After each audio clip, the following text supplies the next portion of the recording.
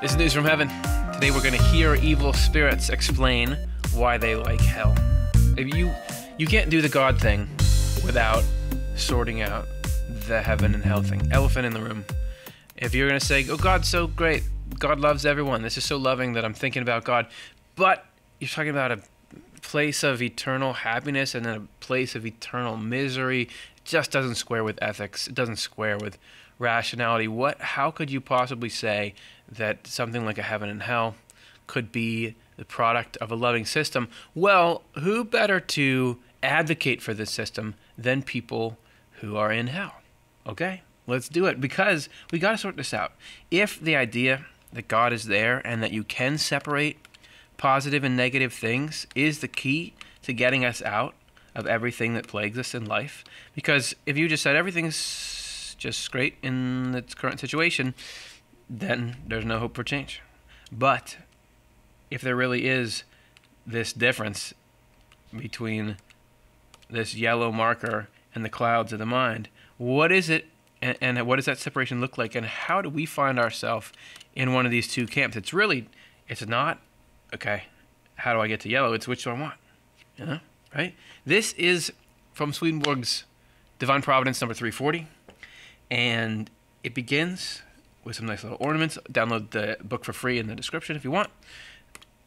And here you see this is a very, very last thing that appears in this book. It's 340 subsection 6, and this is how it starts. Forgive me for adding the following to fill out the rest of the page. Look, I'm sorry. I didn't want to have to print this, but I do. And to fill out the rest of the page, let's just display my ignorance of history here. I believe this actually was a bigger deal to make sure you got a full printing on a page back then. So this was a standard kind of reason here. So what is he going to fill out the rest of the pages? We already talked about divinity and the belief in instant salvation is causing problems in the church, and it's a fiery serpent. We've got our theological salvo taken care of. What's this? What are we tacking on to the end here? And how is this going to help us sort out the whole heaven and hell thing? By special permission, some spirits came up from hell and said to me, hey, you've written a great deal that the Lord has given you. Write something from us as well. So, right there's something surprising. Because look, these are these spirits that are in hell. Isn't hell this thing that makes us doubt whether the whole God thing is accurate? Because it just seems like, how could you ever have a place where people are miserable?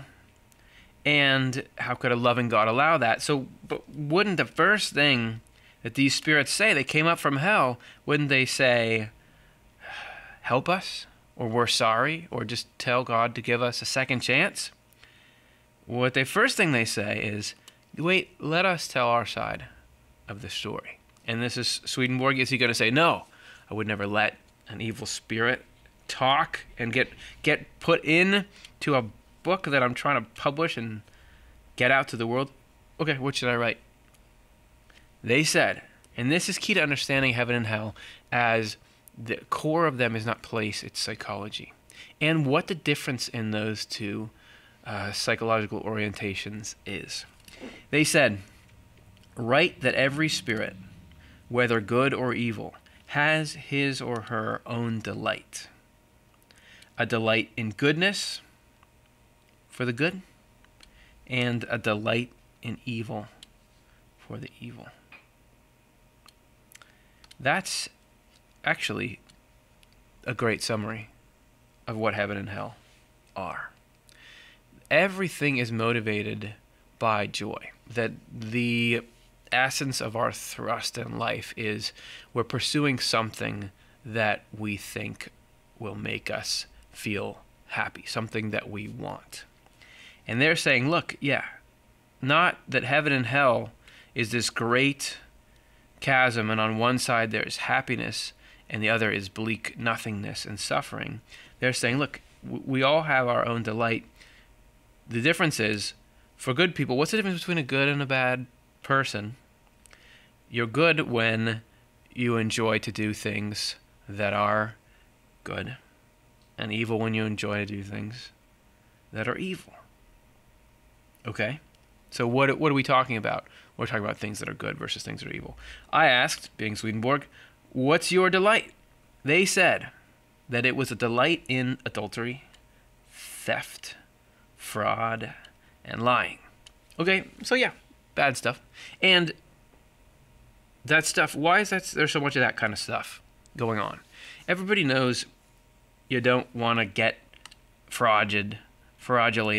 There's all these phone scams where they're calling you, or they're particularly calling people who are not very savvy about that sort of thing and setting people up, and you hear that, oh, my grandmother got tricked by one of these and gave up this sort of thing. It's terrible. Everybody knows it's underhanded. Nobody's saying this is what a good idea, go out and do it. Why is that stuff rampant in the world? Sure, some people are doing it to survive, but there's also very much a delight in the power that comes from that, and in the cruelty, in whatever form. Why lying? Why theft? And particularly, you can get to a point where I just want to steal. I don't even need the thing, but I just got to steal.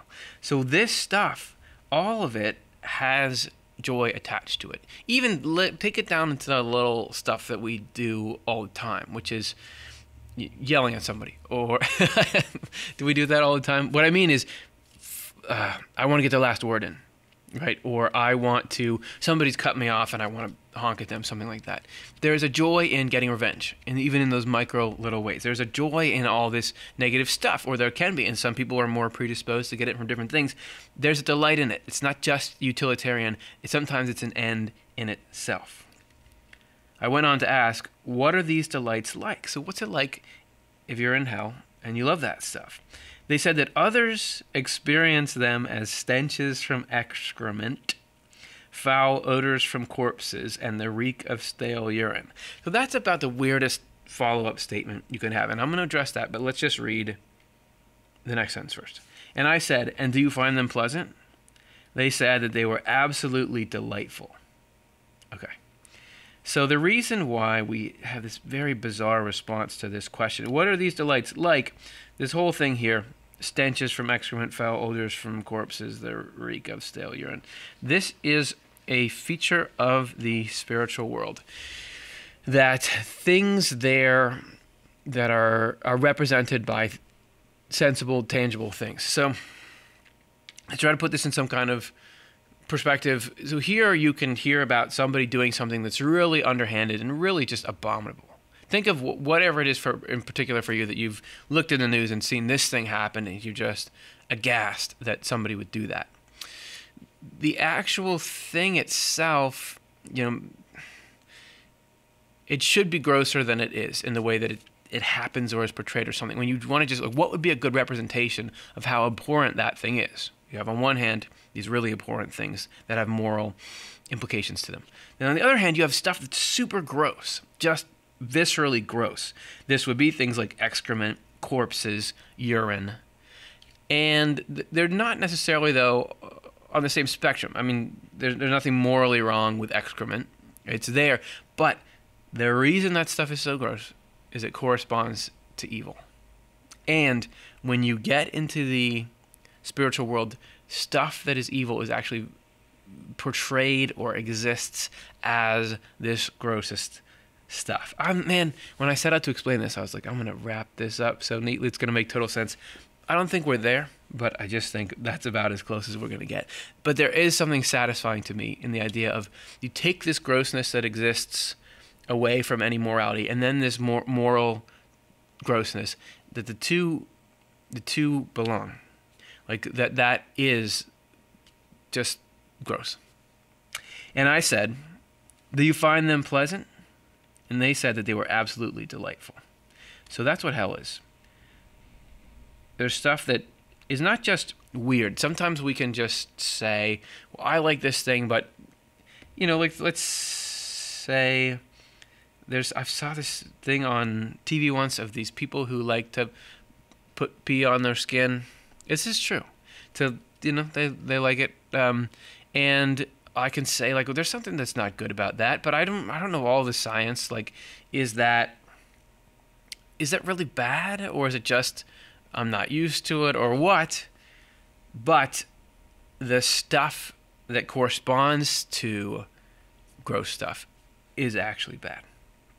And the hell thing is diving into stuff that everybody else knows this is morally wrong, and then it appears like that. This is much harder to explain than I thought. Blah. Then I said, okay, what does Swedenborg say when he finds out that these spirits are saying, well, we love diving into this stuff that we know is gross, but we love it. Then you're like filthy beasts that live in substances like these. And they said, okay, if we are, we are, but to our nostrils, these scents are delightful. So they're essentially pitching Swedenborg on hell. They're saying, look, we love this stuff that is evil and harmful and abrasive and destructive. It just feels great to us, and we don't care. We don't care what you think. We love it. Okay? I asked, what else do you want me to write? They said, write this.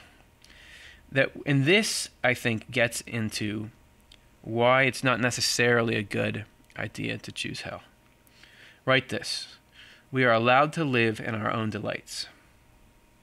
This is God. Everybody can live in their own delights. No matter how filthy they are, as some would say, as long as we do not harass good spirits and angels. But since we cannot help harassing them, we are driven off and cast into hell, where we suffer terribly. So there you have this explanation of the hell state, which is you love things that you just can't have everybody doing. You just can't.